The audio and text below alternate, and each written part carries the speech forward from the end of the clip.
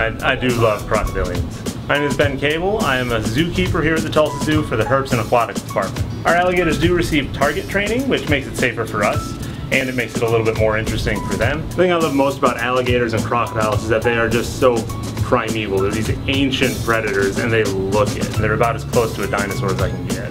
Their teeth are constantly growing and being shed and being replaced by other teeth from underneath. They'll go through thousands and thousands of teeth in their lifetime.